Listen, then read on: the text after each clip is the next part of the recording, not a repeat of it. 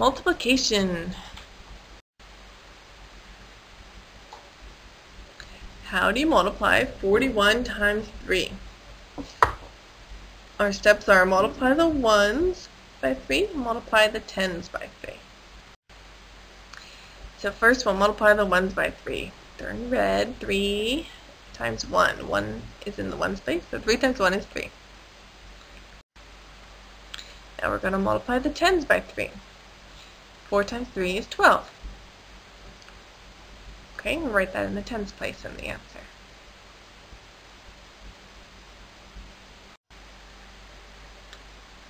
Now let's multiply 41 times 20.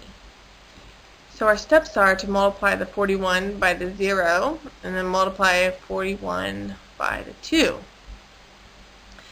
So we're going to multiply the 1s by 2 and the 10s by 2. So the first step is to multiply 41 by 0, and anything multiplied by 0 is 0. So that answer is 0. Now we're going to multiply the 1s by 2, so 2 times 1 is 2. And multiply the 10s by 2. 2 times 4 is 8.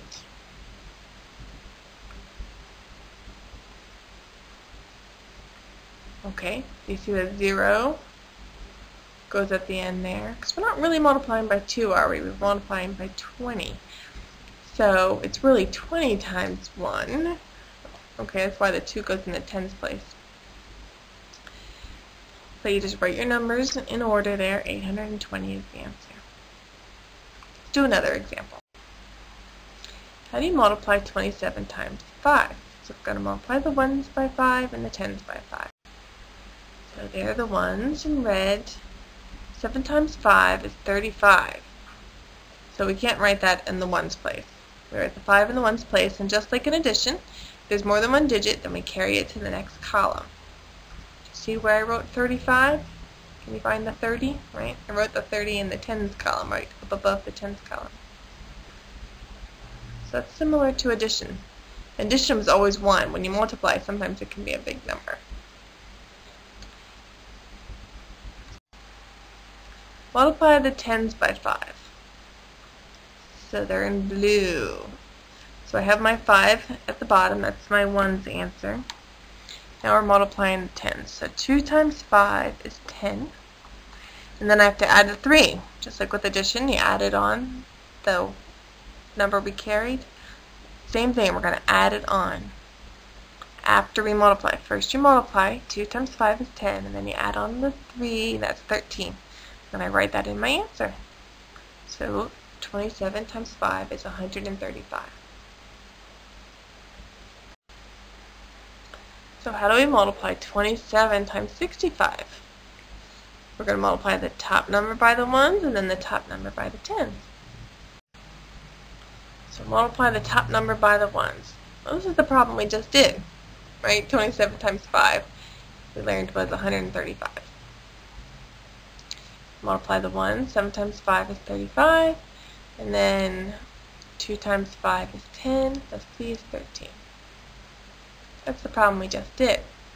Now, what about the 60? In the next step, we aren't multiplying by 6. It's really 60, right? Remember when we did expanded form? 65 equals 60 plus 5. So this problem is really 27 times 60 plus 27 times 5. So the next step is to multiply the top number by the 10s. The 10s is the 6. Right? But it's not 6, it's really 60. Remember when we multiplied by 20, the first number was a 0? Same thing here. Our first number in our answer is 0. And then we do 6 times 7 is 42. So I wrote a 2 there, put a 4 at the top. 6 times 2 is 12. And 12 plus the 4 is 16. And you can see that written down there. 1620 is 27 times 60. We use the 6 to multiply, but we're really multiplying by 60, which is why there's that 0 at the end. So 65 equals 60 plus 5. Our problem is 27 times 60 plus 27 times 5. So I'm going to add those answers together. We multiply the top number by 5, and we multiply the top number by 60, and then we add them together. And there's our answer, 1,755. You're going to be learning this again. You don't need to know all this perfectly right now. Okay, we're going to try some easier problems today on your worksheet.